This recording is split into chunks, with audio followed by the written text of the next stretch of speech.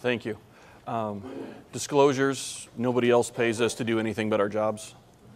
And objectives, just as the title suggested, we're going to review concussions. And part of the reason this topic was included for this audience, there's been a recent just explosion of information on this topic. And we know a lot more about concussions today than we knew even a year ago, and certainly a whole lot more than we knew 5 and 10 years ago. Just since the start of this year, there have been 3 major publications, either position statements or practice guidelines and recommendations that have come out. One from the American Medical Society for Sports Medicine. The International Concussion Group published their 4th consensus statement in March. This is probably the leading group in the world on the subject. They met several times over the past decade. They initially met in Vienna and came up with a great set of guidelines and recommendations. They, a few years later, met in Prague and put together a document that I think created more questions maybe than it answered. And then their 3rd and 4th set of guidelines have been just fantastic and useful documents for clinicians. Their last 2 meetings were in Zurich, so the main thing you can pull from this group is that they really know where to hold a meeting. I don't know if we can get them in the DC Center in Omaha, but they're always around. And the American Academy of Neurology updated their position statement on the subject. So unless you are someone who's really staying on top of current research in concussion, it's going to become difficult to just know where all this information is going. So what we've done is tried to summarize where are we today. A few points about just terminology: traumatic brain injury, mild traumatic brain injury, concussion. Very, again, all similar terms. Mild traumatic brain injury and concussion have, in many groups, become synonymous. I tend to use the term concussion when talking to families and the lay public and even other healthcare professionals, because I feel like people have a better just feel and understanding as to what that is and what that means and what we're talking about. And over the last several years, the 2 probably big things that have come out that are useful for people, and with my background in sports medicine, the question's always, well, when can I get back to play? When's it safe to play again?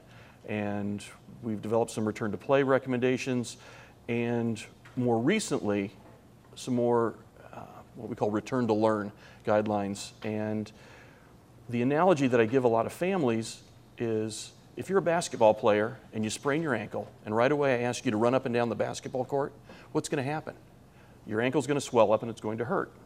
Well, if we ask our student athletes who've just injured their brain to go back and study algebra and geometry, guess what? They're going to have problems. And that's one thing that we've really noticed in the last, especially couple of years. So what is a concussion? Most of what we know about the biology of concussion comes from animal models. And I always love basic science researchers because they come up with some kind of really unique ways to test things. But what they've essentially done is anesthetize lab rats and thunk them in the head and then measure what happens. And what they've found is for about 4 to 6 days after a significant impact, you get this kind of chaotic metabolic crisis where you have potassium ions flying out of the cell, calcium ions flying in, the sodium-potassium pump is in disarray.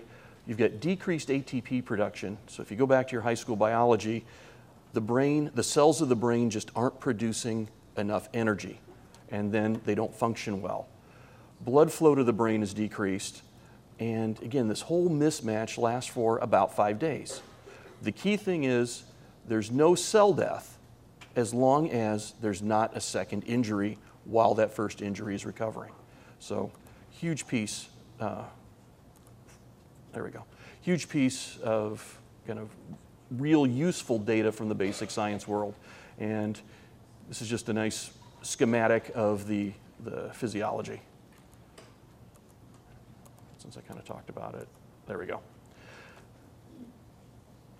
That second blow before the brain is completely recovered is there's a term called the second impact syndrome, which is primarily a pediatric problem. Outside the pediatric world, it's really only described in detail in boxers. And it presents with sudden hypotension, significantly increased intracranial pressure to the point where you've got anoxia and ischemia of the brain. Autoregulation is really just shot, and you have true cell death on a huge scale. And the morbidity for this is nearly 100%. The ones who do survive suffer really profound neurologic impairment.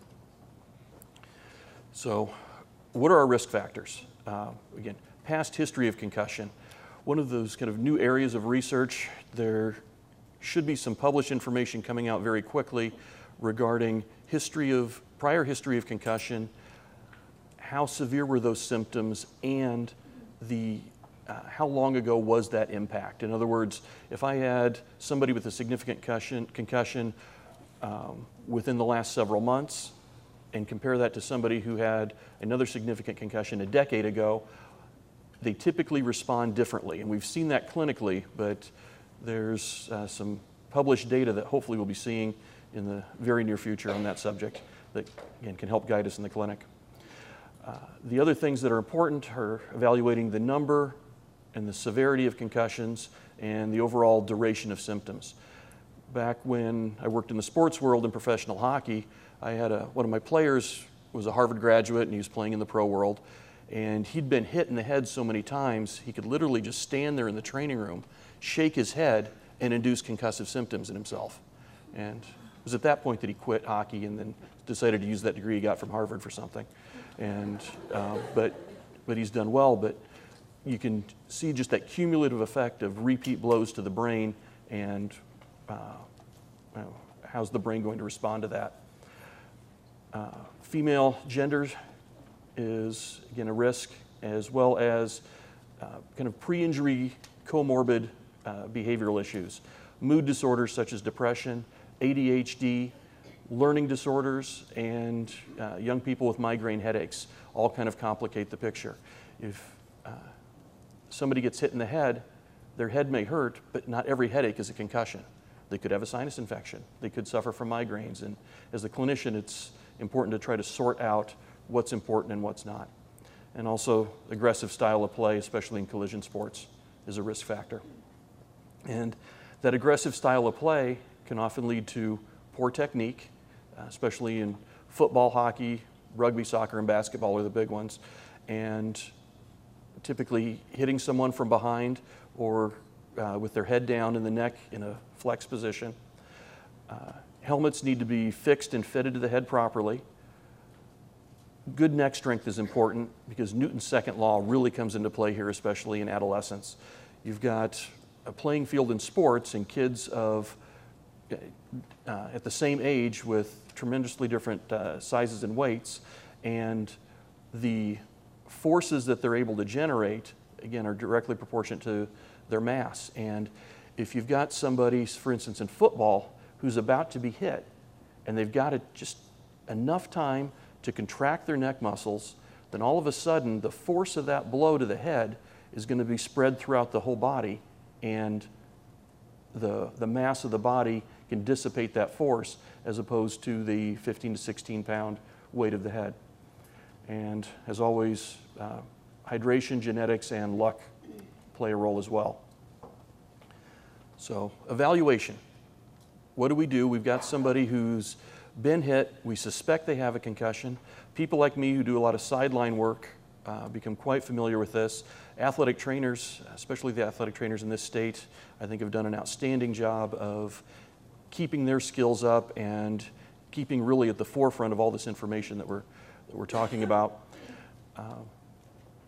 Question number one, is the C-spine involved as well? Is also obviously to this audience. Any head injury has the potential to have a neck injury. For the purposes of our discussion, we're going to stay above the neck for the rest of the day, but again, evaluating C-spine is important. There's a pocket concussion recognition tool that is just part of that new recent international project that we talked about. I'll show you in a moment. some of the key things that somebody needs to be, that athlete that were suspected of having a concussion is out. They're done. I don't care if it's the star quarterback. I don't care if it is the state championship game and he decides whether we win or lose. We're done. And he's not left alone and not allowed to return to play. Some kind of sideline tricks if you're involved in that setting. And if you can picture a high school football game where you've got 60 kids running up and down the sideline, take their helmet. And again, athletic trainers are very good with this. There's usually a cooler or bag or something on the sideline that's just designated as empty. And as soon as somebody's getting evaluated, somebody else on the team, often a student trainer, will take the helmet and they just walk it away while the athlete's engaged with the doctor or the athletic trainer, and that gets zipped up, put in a cooler, put away, and that way that person can't sneak it back out on the field.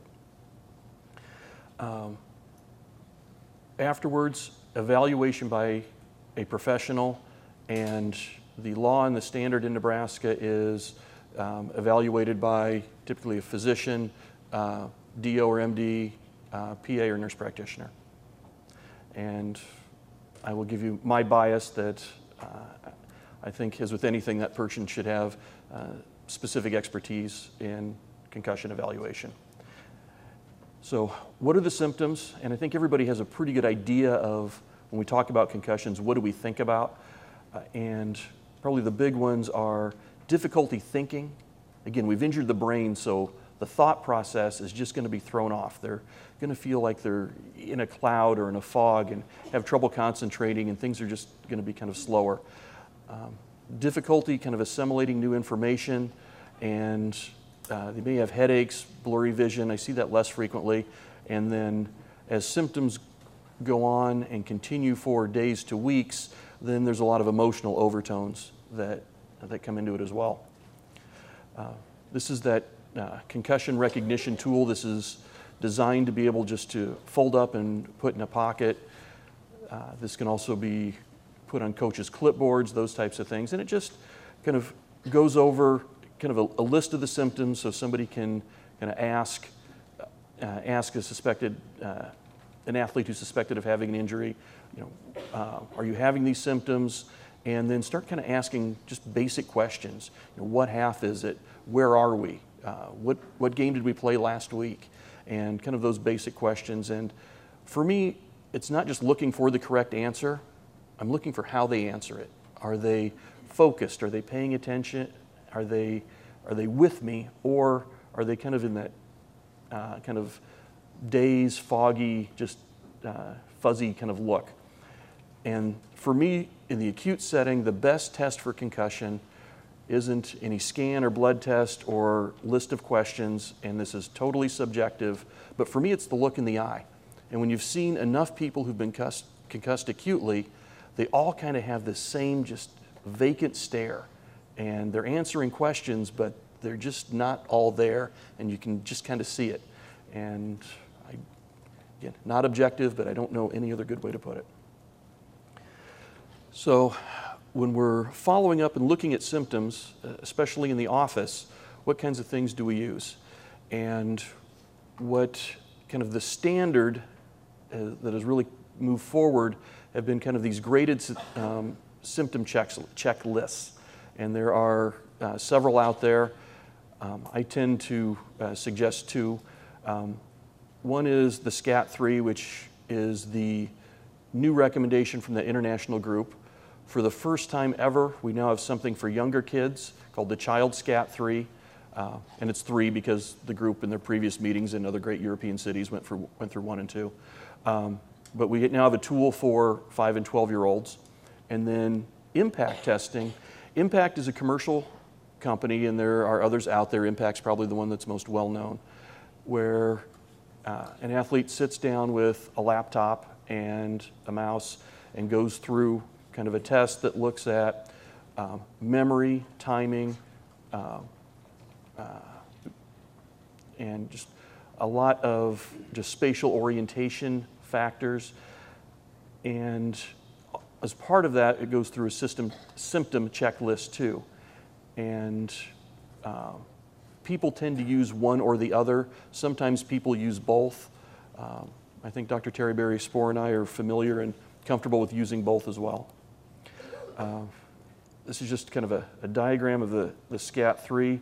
There's an initial sideline assessment, and again, Glasgow coma, and the Maddox questions, like again, which half is it?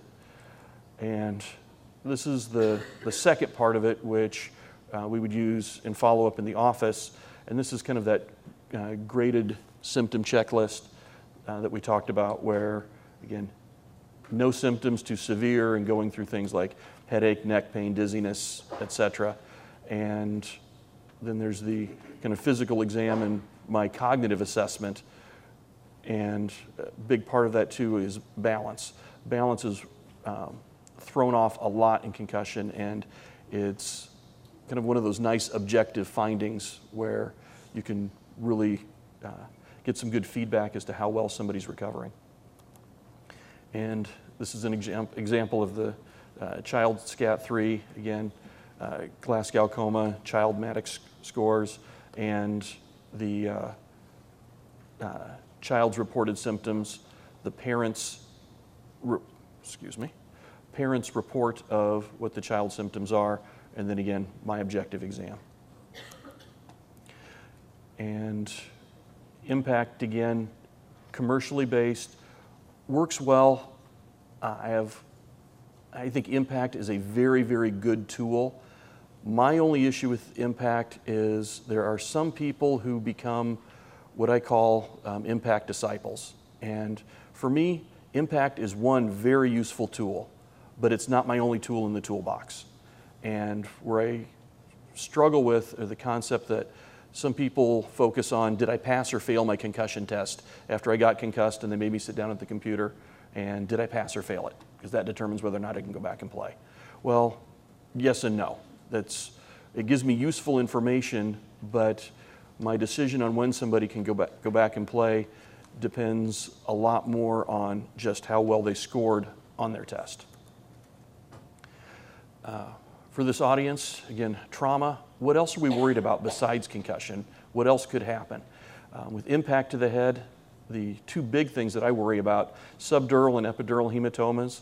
And again, in review, subdural, those are the high impact traumas, those high speed collisions. The venous structures are injured. Again, we often see subdurals concomitantly with skull fractures.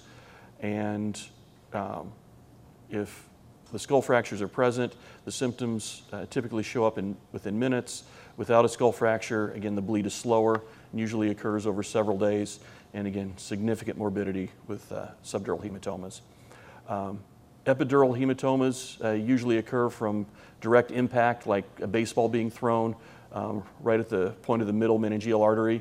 And again, you get bleeding, and kind of that classic presentation of an epidural hematoma is that lucid period followed by a severe headache and then decompensation. And again, obviously a trauma center candidate.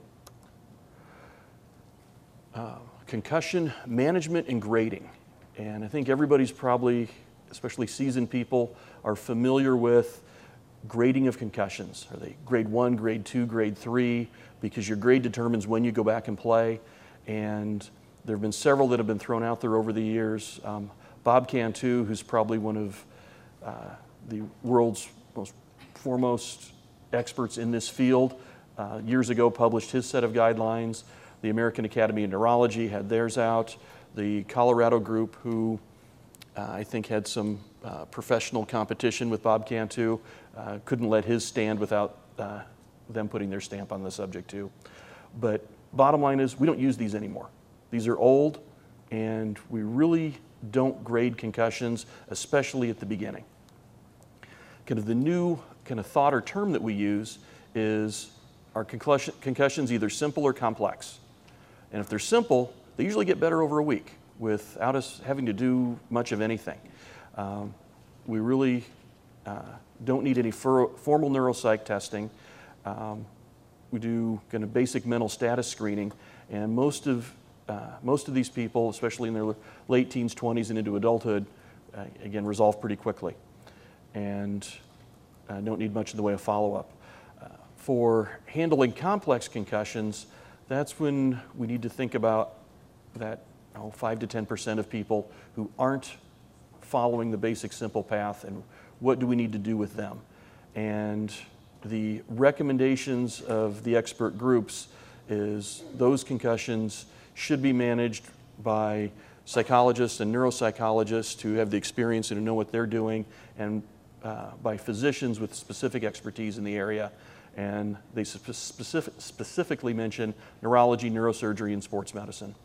And in our setting, in our group, I tend to suggest sports medicine.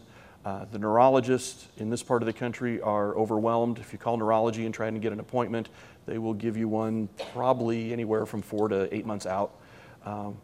Neurosurgery, this is not concussion by definition is not a surgical problem. And as a physician, I try to have the surgeon see surgical pathology, and as the non-surgeon, I try to take as much of the non-surgical stuff away from them as I can. So in sports medicine, I see a lot of these. Imaging. If all we have is a concussion, and I don't want to say all, but if a child is concussed, by definition, CT and MRI are normal.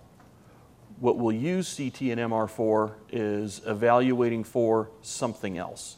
So do we have a subdural or epidural hematoma? And does that kind of get clouded if there's prolonged loss of consciousness, if somebody has worsening symptoms or has like a focal neurologic deficit? Is there something going on in a specific location in the brain that you glean from history or exam? But again, CTs and concussions are not needed, CTs and MR are not needed for simple concussions.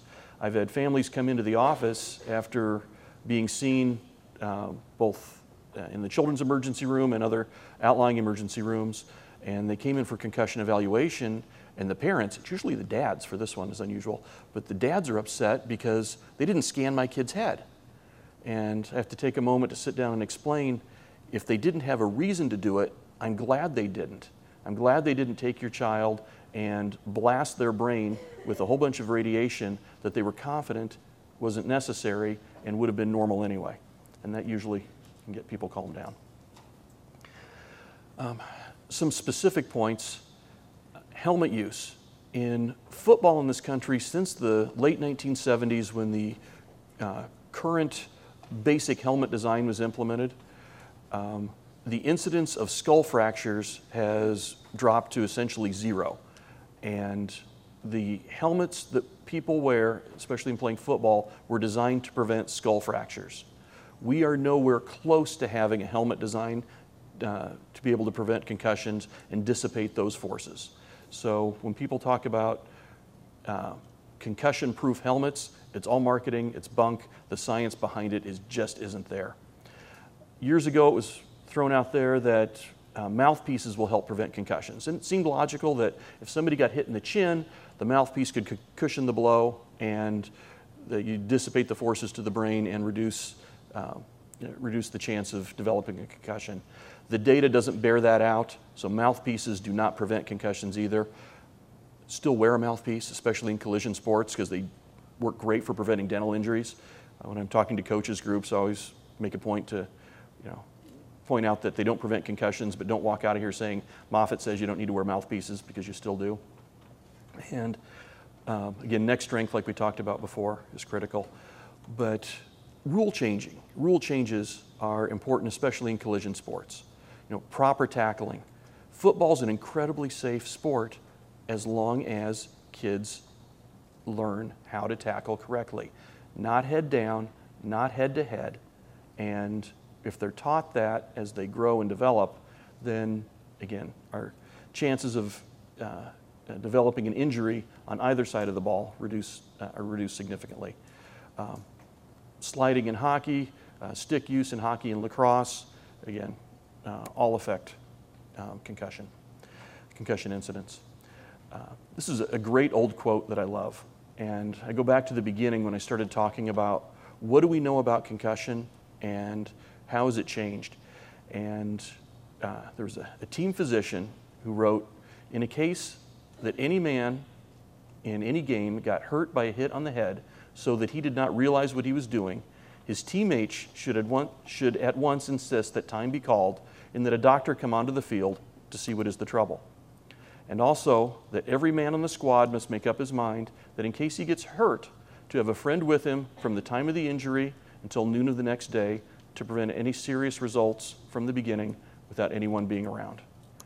And that goes back to 1905, Harvard University, a team physician, Edward Nichols.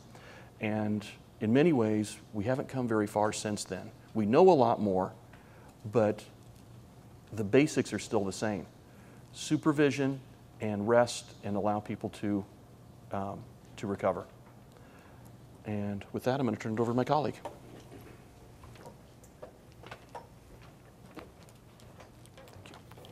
Thank you.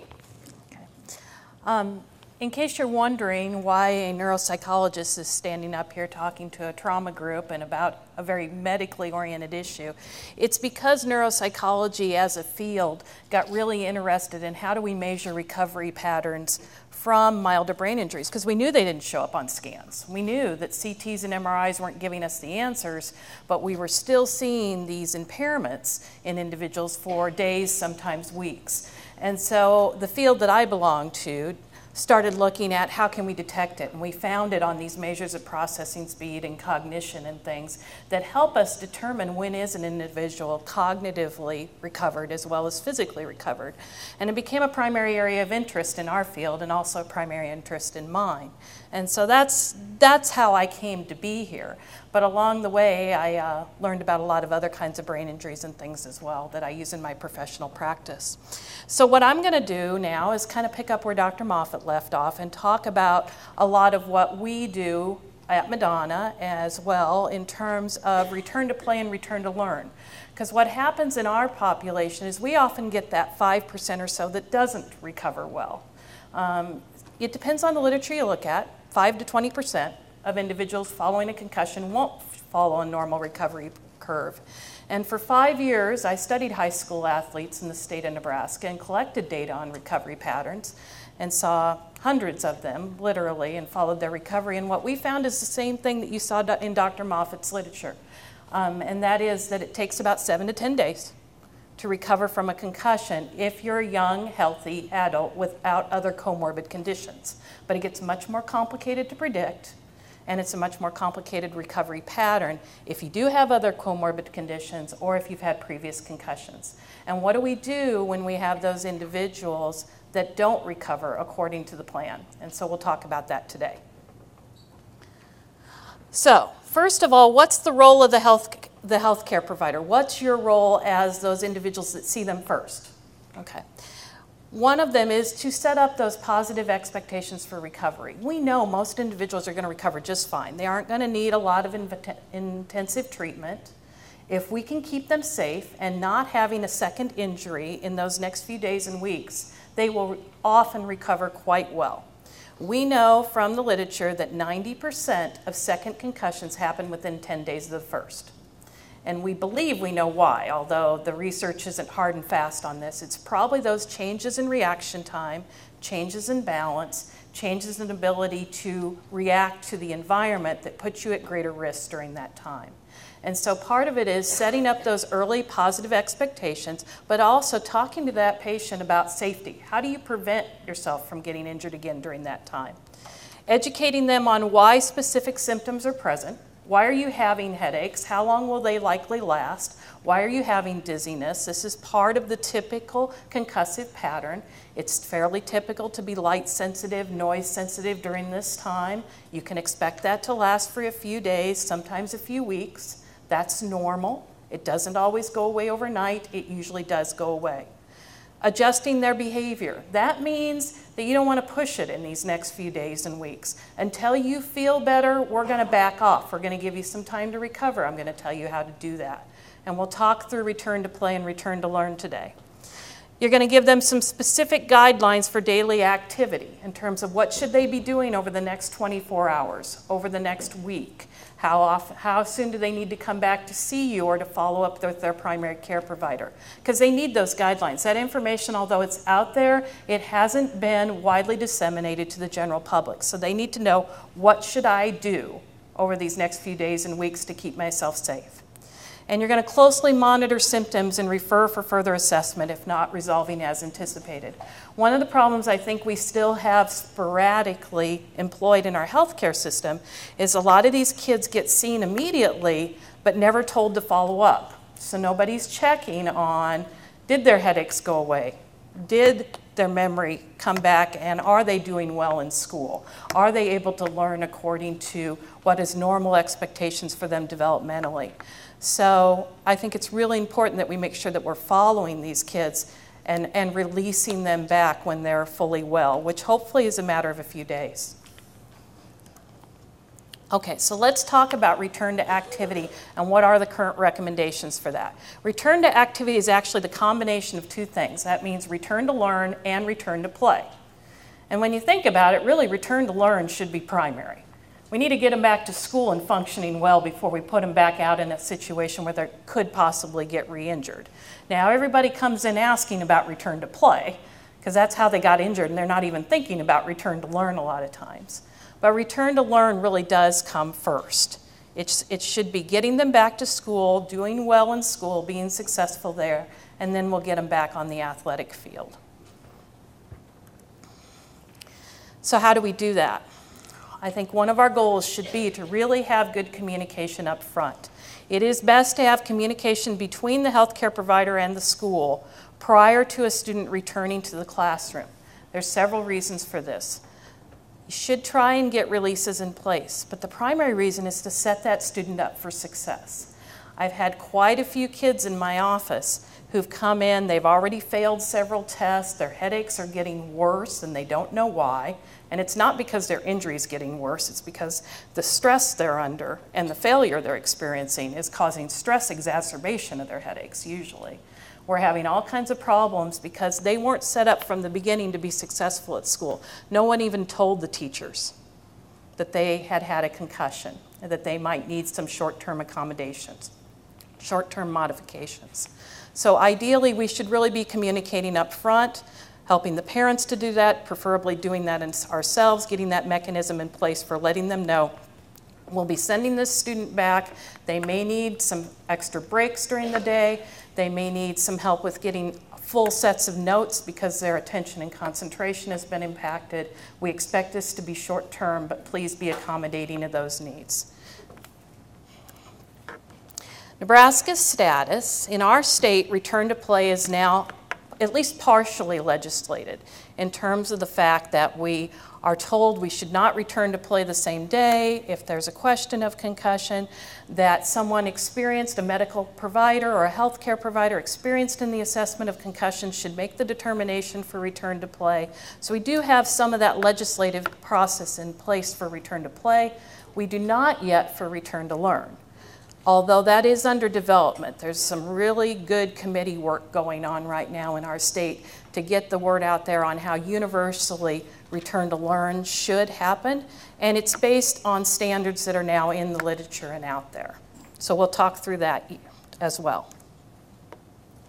So management involves initially resting. We want to really give that brain a chance to heal, but that's for the short term. Okay. It seems to, we don't have good solid literature on this, and I'll admit this isn't necessarily solid evidence-based practice yet. It's really clinical in terms of that the kids who take a couple days of rest seem to get over this more quickly when they don't push themselves on through. But we're waiting for the research to back that up. But this is what's out there in terms of recommendations for practice. It's in these new standards that you'll look at. And so this is still what most of us are saying is rest for the short term. Take a couple days off. Give yourself a break. Allow your brain time to recover, to come back online, so to speak. Prevent re-injury by doing so. And hopefully we're going to get you better faster. So when we talk about that, we usually talk about managing both the physical and the cognitive activity levels for those first few days, because this does appear to help decrease the duration. So by physical rest, usually what we are telling individuals is that means definitely no sports. That's a high risk for re-injury, so we don't want those. No exercise initially. That doesn't necessarily mean that we're going to keep them out of exercise in the long term. We may well, even if they're symptomatic, ease them back into exercise a few weeks down the road. But in those first few days, we're really going to back off. Okay? So no sports, no exercise, no weightlifting, no major exertional activities. That includes physical education or PE classes. They should rest and take a break. Then we're going to ease them back in, generally based on their symptom recurrence. If the symptoms come back, we're probably going to back off again. But this is kind of the consensus now, is looking at how do we ease them back in and not make things worse, but make it better. It also includes, and this is what's surprising to most people, and this is, I will admit, some people question this, whether we have sufficient research to say that this is the way we should handle it. I think the majority of the literature that you'll find will support this, but there are definitely people who question whether the mental cognitive side of rest is that important. I will still go with, I think at least for the first couple days, it's a very good idea. The kids seem to do better. If they do not do prolonged concentration, no prolonged homework, no prolonged classes or block scheduling, no prolonged days at school, we ease them back in, and I'll show you the protocol that we follow for that. So that also means limiting screen time.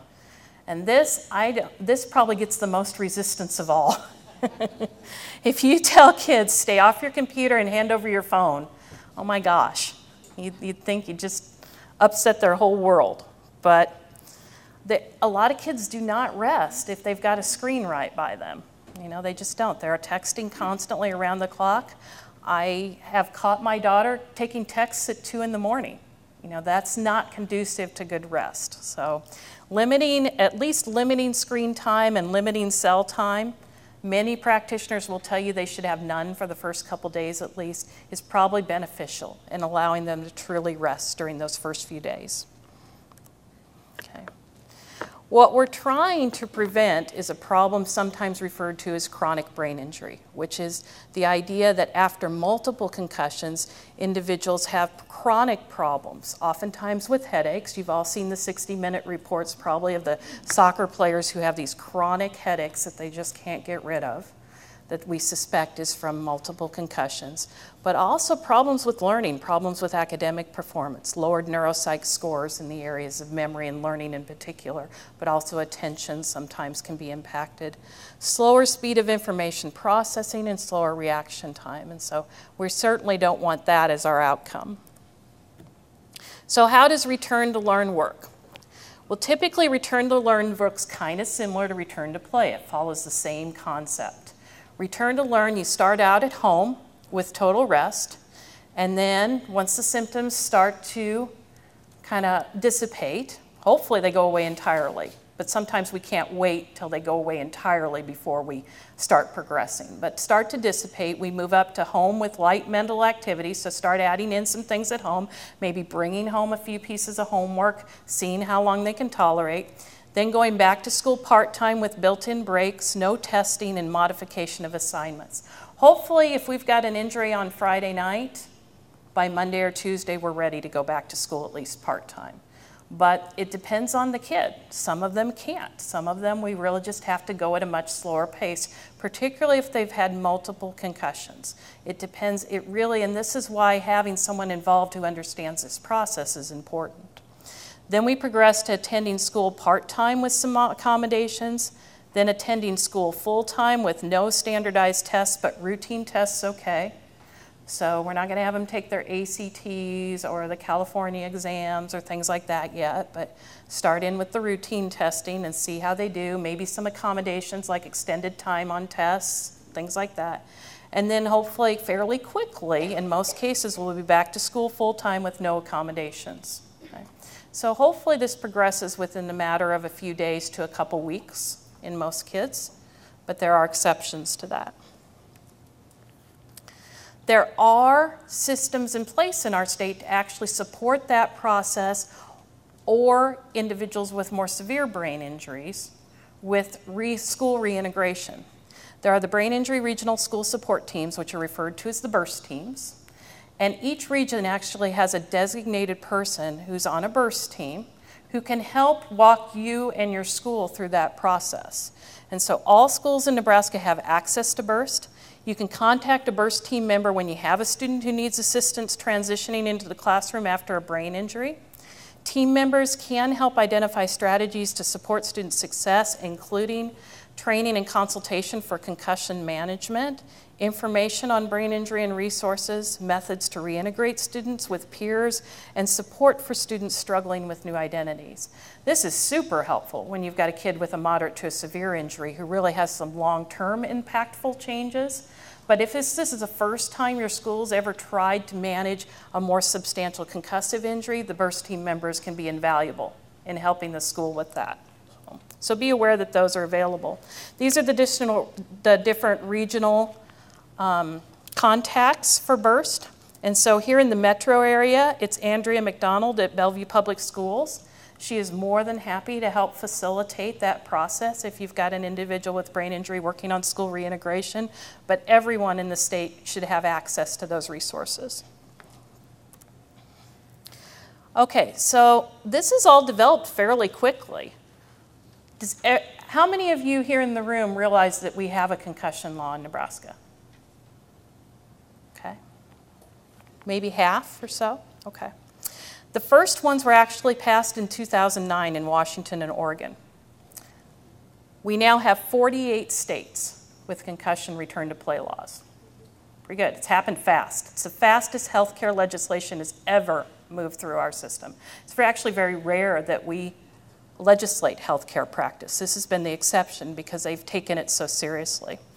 But mostly it's focused on youth athletes. And our law in the state of Nebraska is a little bit unique because we didn't just apply it to school activities, it's all youth sports. So this is supposed to be followed even by YMCA and church leagues. It applies to everyone in all youth activities. And that's an important distinction, as it makes everyone, including volunteer coaches, somewhat responsible for understanding that we don't put kids back when they have concussive symptoms. We don't. I mean, at that level, that basic understanding needs to be understood by every person in our state. It was enacted on July 1st of 2012, and so it's been in place for almost a year. And our law says that we are supposed to provide coach and parent-athlete education every year. Offer it. They don't have to take it. We don't have to have a system. There is a law in place in one state, I believe it's Virginia, where they actually have to log in and indicate that they've completed the education if they coach. Our state doesn't require that they take it. It requires that it be offered. The player must be removed from play if they exhibit signs, symptoms, or behaviors consistent with a concussion, meaning that if we suspect a concussion, that player needs to be taken out and evaluated. There should be no continuing on and seeing what's happened. They cannot return to play that same day. This applies to 18 and younger in our state. So essentially all high school athletes. The age of majority in our state is 19, so they applied it to 18 and under. And they cannot return to play until asymptomatic and cleared to return by a trained healthcare professional. Now that's somewhat self-imposed, whether you believe you have sufficient training in this area or not. That's a hard thing in terms of what meets the criteria, but certainly I think it's worth asking, do you manage concussions regularly? Because there is quite a bit of knowledge that's involved in it in terms of understanding how to educate on return to play, return to activity, and what you're looking for. Okay, so this is how gradual return to play works. Very similar to what I talked you through in terms of return to learn. You rest until symptom-free, and it may be appropriate to stay home from school for a few days and limit assignments. And this is a little more strict in terms of return to learn. We do send kids back to school with some symptoms regularly. We don't want to keep them out too long.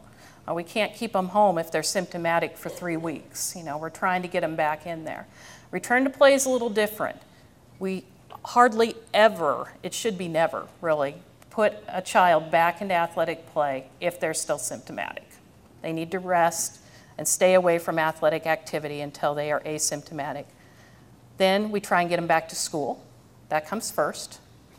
Then light exercise, then running, then full non-contact drills, then full contact practice or training, and then play and game. And usually this progresses no faster than about 1 step every 24 hours. So reintegration into play usually takes about a week to do in terms of getting them back gradually. And someone should be following them during this time for reemergence of symptoms. In the larger school systems, a lot of times we have certified athletic trainers on staff who can help with this.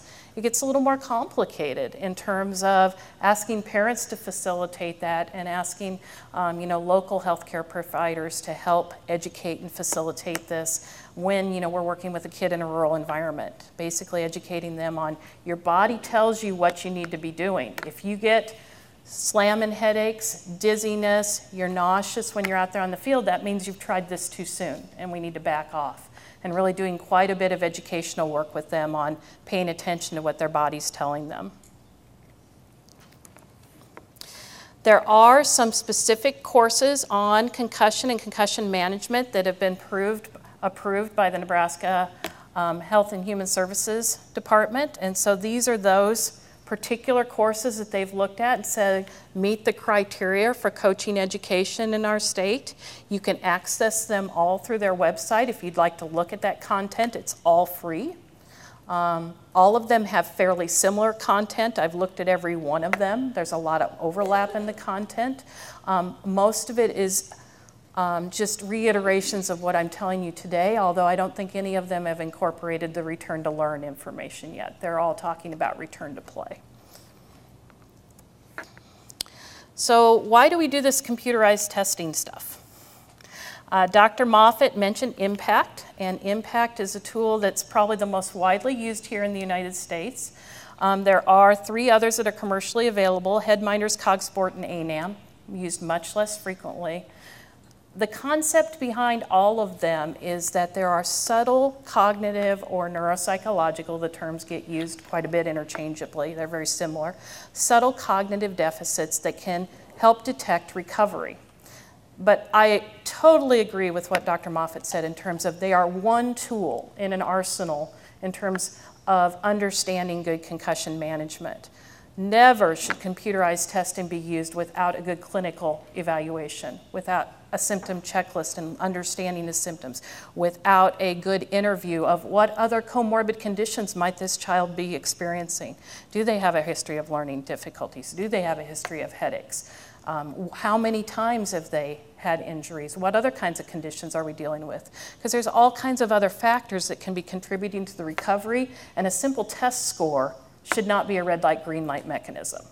So although I think these are wonderful tools, they were developed out of my field, I totally believe in what they do and what they help us to do.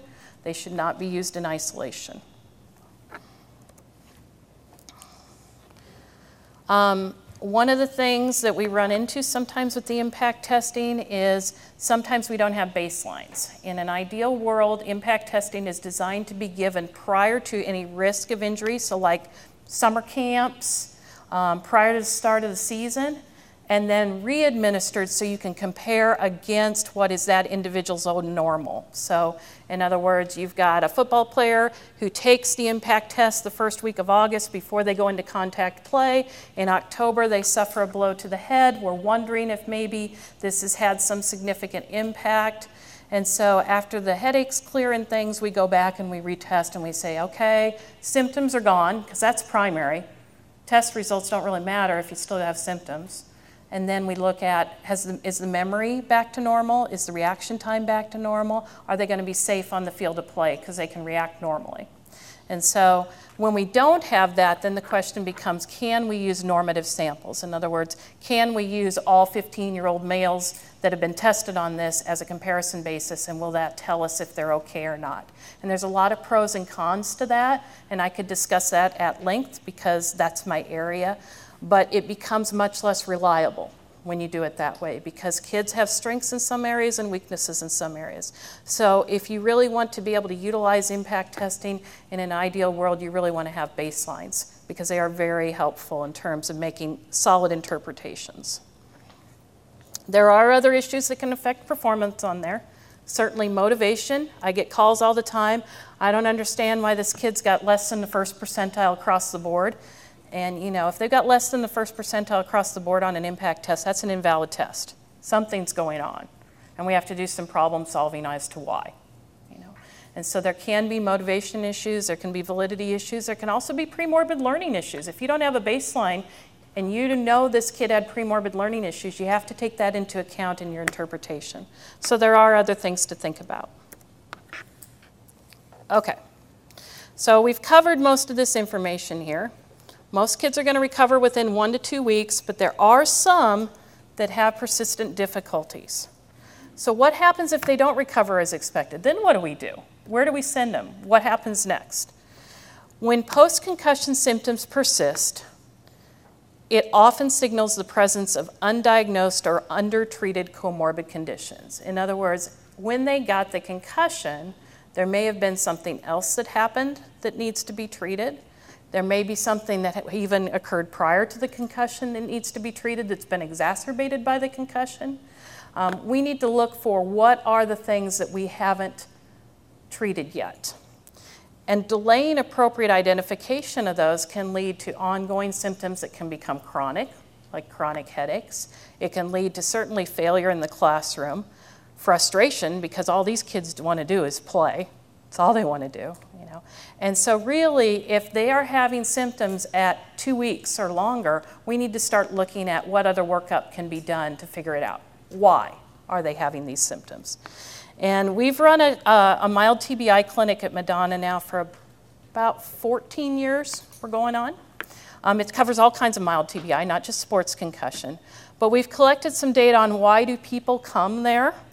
And what happens is most of the time they've got something else going on that needs to be treated. These are the common comorbidities that we see in that clinic. Things like post-traumatic headaches, balance and vestibular disorders, post-traumatic vision syndromes, whiplash-type injuries, orthopedic pain, disrupted sleep-wake cycles, depression and anxiety, and undiagnosed premorbid learning difficulties, all of which can potentially maintain symptoms following a concussion. And so the goal of our clinic is to look at which of these things are present and how can we address them? How can we get this person on the right track? What the individual will come in complaining of oftentimes is difficulty completing tasks at home, reduced play and activity, and irritability with challenges. And then at school, difficulties with concentration, remembering directions, feeling disorganized, difficulty with completing assignments, fatigue, falling behind, reduced grades, not doing well in school anymore. Parents bring them in and say, nothing's going right. I can't seem to get this back on track. And when we look, we find those comorbid conditions. They'll complain about having difficulty concentrating, feeling organized, losing their train of thought. But when you look at that list of comorbid conditions, what one professional can assess, diagnose, and treat all of those? It's a pretty complex picture, right? Can you think of anyone? I'll go back and show you the list. What do you think? It's a pretty tough list to have a single professional look at. It really becomes important in our view, and I think we're getting some literature to support this now. It's in the newest consensus statement that multidisciplinary teams really do the best job of managing these complex concussions. Because of that, you're going to need someone to do the differential diagnosis on the headache. Is the headache coming from cervical origin? Is it coming from occipital origin? Is it tension through the shoulders? Is it musculoskeletal? Is it pre-existing migraine? Is it vision-induced because of visual strain? There's all kinds of reasons people get headaches. Somebody's going to have to differentially diagnose why that's going on. Balance and vestibular disorders, typically it's PTs that specialize in that. And they can do a good thorough assessment of why the balance and vestibular issues are there. Post-traumatic vision syndromes, typically that's going to be a rehabilitation neurooptometrist who does that type of work, who really understands not just how the eyes work, but how does the brain process visual information. Might be a specially trained OT who does work in that area. Whiplash, again, could be a physiatrist, could be a PT, may even be an OT that contributes to the assessment of that. Of course, when you start talking about things like disrupted sleep-wake cycles, is that physiological or is that psychological? And it might be either the physician or it might be the neuropsychologist who problem solves that. Of course, you've got the depression and anxiety issues there. And then who assesses for the premorbid learning difficulties? Because that's a different type of testing that might fall under the purview of a psychologist or maybe a speech-language pathologist. So it really becomes more than one professional by the time we get that complex. And so our team includes all of those. It's an MD. In our case, we use a physiatrist. Another clinic might use a neurologist for that, or a sports medicine physician who has particular expertise in concussion. But certainly physician services is an important part of coordinating the medical aspect of this program. But also physical therapy, occupational therapy, speech therapy, neuropsychology, neurooptometry, an educational specialist who's going to communicate with the school in a language that the school can understand and implement. Who's going to help them with those 504 plans, those MDT plans, whatever they need to do a good job there? And who's going to put it all together? The case manager. So I think the multidisciplinary team is key in managing concussion, and it needs to be the goal that we have it available to all of our athletes with complex concussion recoveries. Hopefully, by using that approach, we can fairly quickly get things on track, minimize disability, minimize failure at school, get them on track both educationally and then return them back to play. Occasionally, we can't make everything go away. It does happen, and the longer people have been symptomatic, the harder it is to treat. We know our success rate with treatment goes dramatically down after 3 months of chronic symptoms, so our goal is to get them in before that point. But if that does happen, then our goal is to treat adaptive strategies. In other words, how can you compensate for those areas where you're still having difficulties? How can you still perform well at school? How can you accept what's happened to you and find a way to move on and still reach your goals? And so that's a large part of what happens in rehab as well. So I'm going to wrap this up with a quick case example, and then we should have a couple minutes to take questions. Jamie's a 14-year-old female who was injured in basketball game last June. She was referred to me by her PCP for evaluation of possible post-concussive syndrome at 22 days post-injury. She presents to my office with a headache, which she ranks ranging best case scenario is a 4, worst case scenario is a 6 on a 10-point pain scale. So she has kind of a range depending on what she's doing. She has fatigue, difficulty concentrating and remembering, mild complaints of nausea, balance issues, dizziness, nervousness, and trouble falling asleep. Pretty typical picture of post-concussive type syndromes. A lot of times you don't get the PCS diagnosis at 22 days, you get it at 3 months, but it's that constellation of symptoms it presents. The results of the impact testing indicated a significant impairment in all areas or invalidity. She had less than the first percentile on most of the areas measured. So we're like, what's going on there? So there was definitely that question out there. So we recommended no contact play or major exertion until symptom resolution and reevaluation. I went ahead and referred her to the rest of the mild TBI team with physician input for evaluation and addressing of symptoms. So she received PT for her dizziness and headaches, OT to rule out any visual disturbances that may be contributing to the cognitive complaints or headaches, speech therapy to address cognitive and communication issues, psych for strategies to minimize anxiety, and we were holding on the educational specialist because it was summertime. We're like, okay, we'll give this a little bit, we'll do the other treatments. If we need education involved, we'll get them involved before she goes back to school in August. So PT made good progress on reducing headaches, but noticed report of symptom resumption when friend was in a car accident in August. So we started to see a pattern of stress exacerbation.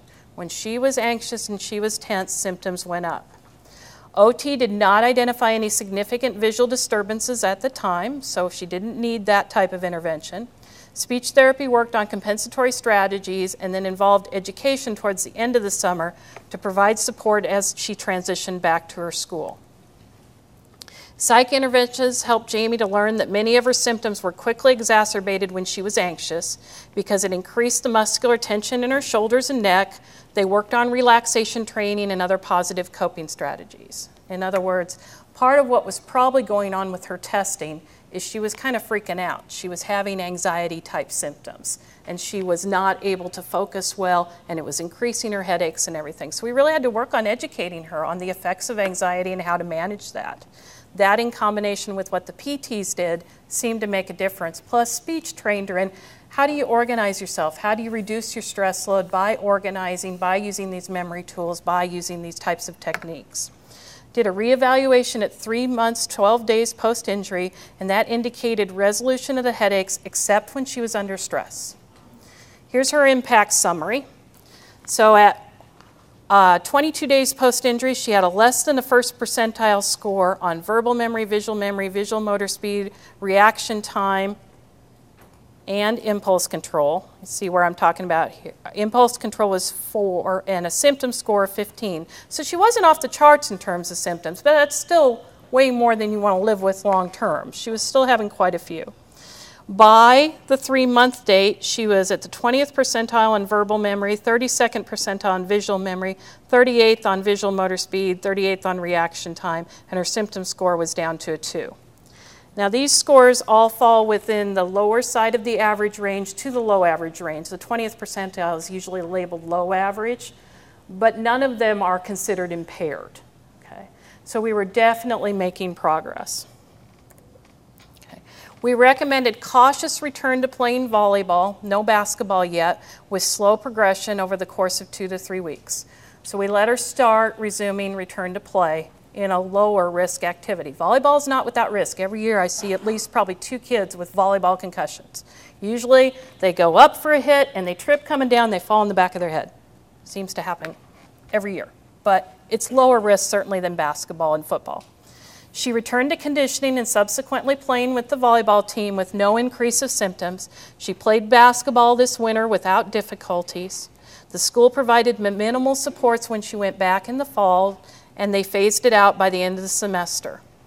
Basically, she had to learn how to manage her anxiety for her symptoms to get better. She had to have some work on that head and shoulders and neck region because she had a lot of musculoskeletal stuff going on, and she got better. But she wasn't going to get better without those treatments. She had to have them. So to wrap it up for today, takes some liability off, puts it back on the onus of the healthcare system. And hopefully it overall improves the athletic system performance because we don't have kids out there with multiple injuries, hopefully. We're getting them back and we're getting them back safely. We have to continue to collaborate and educate, teaching fair play. You know, there's been some new rules in terms of what are appropriate tackles. You know, how do we prevent some of this stuff from happening? Teaching detection of injury, what do you look for? Teaching every coach to have that little detection of injury sheet on their clipboard. When we train at the YMCA, we give them a clipboard that has it printed on there because that means they've got it with them all the time. If they've got their clipboard, it's there. Learning to recognize the clinical features of concussion, putting in place proper assessment strategies, following the return to play principles, and then referring for further evaluation if they're not getting better in a timely manner. I think if we put this system in place, we will really see much better outcomes for our kids. The best treatment is obviously prevention. If we can help prevent it from happening and certainly helping the secondary injuries from happening, we'll all be better off. So that's the end, I think, of what we had to present. We would be happy to take a few questions if you'd like.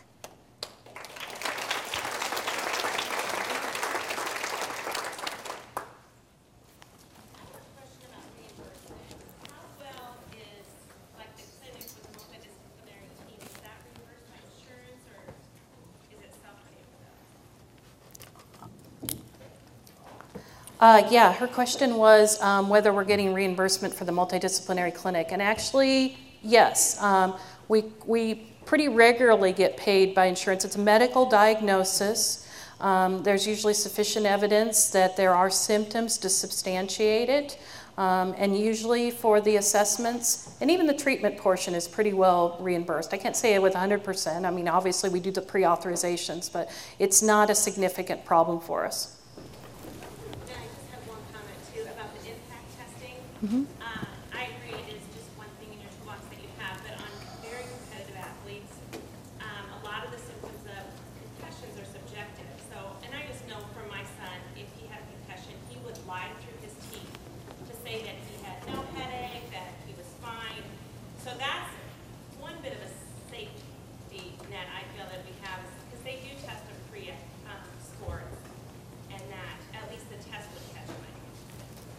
You want to take? Sure. And I'll agree, talking about impact testing and how that can affect and how it can be manipulated. And some of the research that's been done on impact has also shown how you do the pretest matters. In other words, if you have 30 adolescent boys in August thrown into a computer lab, you're going to get one set of scores versus, sitting an individual around by himself in a quiet lab. And athletes are smart for the most part, and some athletes want to cheat and manipulate the system. And these kids have also learned, some have learned, that if they sandbag the pretest, then if they get hurt, they've got a lower bar to reach later in the season. And that's a validity issue as well. Can I Comment? expand Sure. on that? That's why you want someone checking your baselines. I've seen the mistake happen in some school systems where they're really trying to do the right thing. They go in and they universally give baseline testing, and they put them in the files or they leave them in the computer system, and no one ever pulls up the scores to check for validity.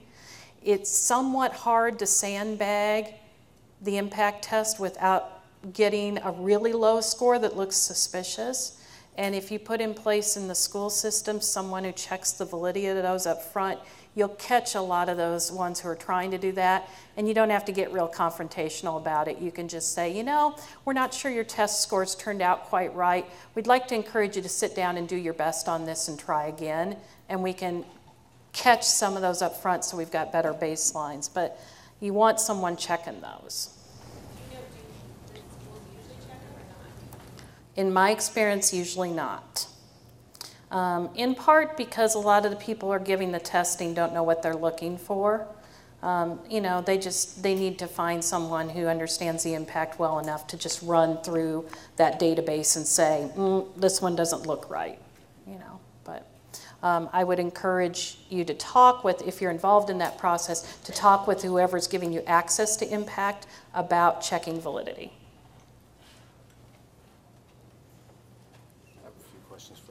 Sure. Oh, of course.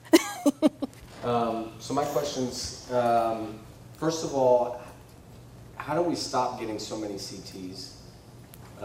Is my first question. If it appears to be a simple concussion, I applaud you and how you respond to the parents, but how can we get that universally across the board so that we are getting far fewer CTs on these patients' heads? Two,